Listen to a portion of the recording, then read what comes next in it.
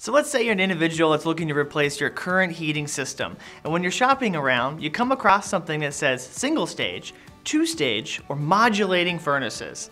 In this video, we'll talk about the differences of these stages and which stage might be right for you.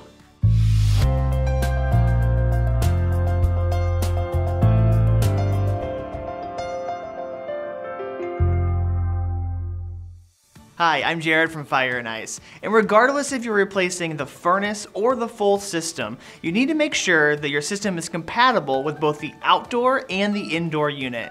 In this video, we'll sit down with Roger Bakes, a residential sales professional for Fire and Ice, and in this video, we'll cover what's the difference between single stage, two stage, and modulating furnaces.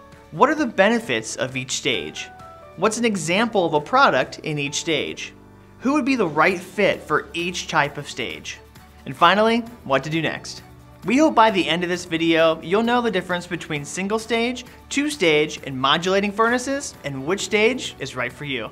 So Roger, let's jump right in and go over what's a single stage furnace.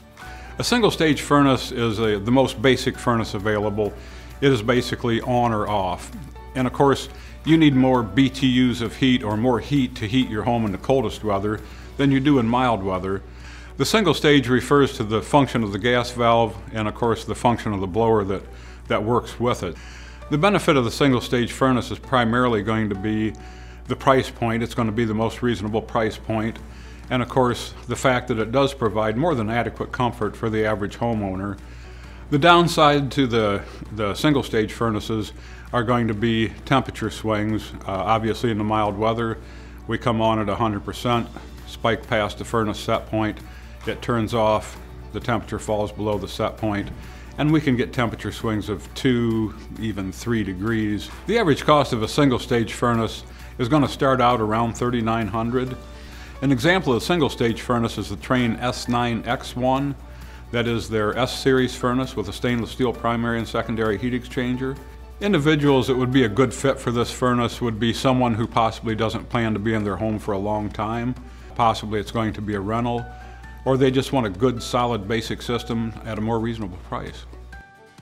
Hey, that's great, Roger. Now let's cover what's a two-stage furnace. A two-stage furnace is a machine that's going to operate at two different capacities. So it's really like having two furnaces in one. In mild weather, it's going to function at 60% of its capacity, and then when it gets real cold out, it's going to go to 100% of its capacity. The benefits of the two-stage furnace are, of course, the operation would be at 60% or 100%, so it's going to be a longer run time, more even heat distribution, and of course more comfort to the homeowner.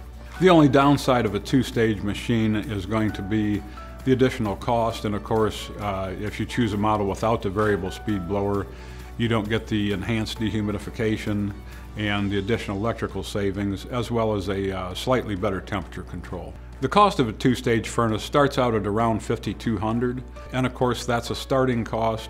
Your particular installation parameters, size of the machine, location, and these types of things will affect the price as well. An example of two-stage furnace would be the Carrier Performance line, 96% efficient with the two-stage operation, a solid piece of machinery.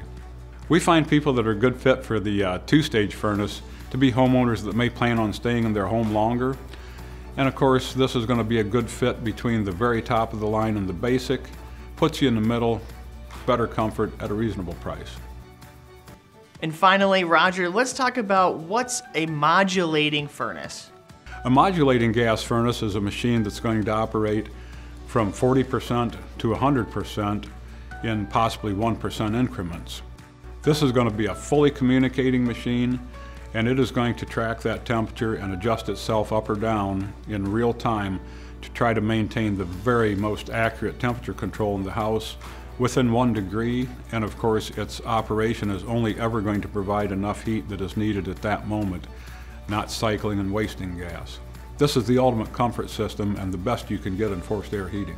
Really, the only downside to a modulating gas furnace is going to be a higher initial investment in the piece of machinery. The average cost of a modulating gas furnace is going to start out around $6,300, and that cost is a starting point.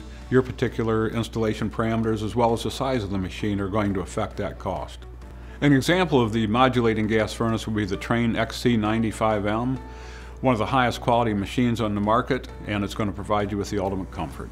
We find homeowners to be a good fit for this machine that plan to be in their home long term. Don't mind a higher initial investment cost for the benefits and features it provides, and what the ultimate control of the comfort in their home. If you want more information about heating systems, click the link in the description below. If you found this video helpful, feel free to subscribe and hit the bell icon to receive notifications every time we release a new video. Thank you for watching, and we're looking forward to making your day better.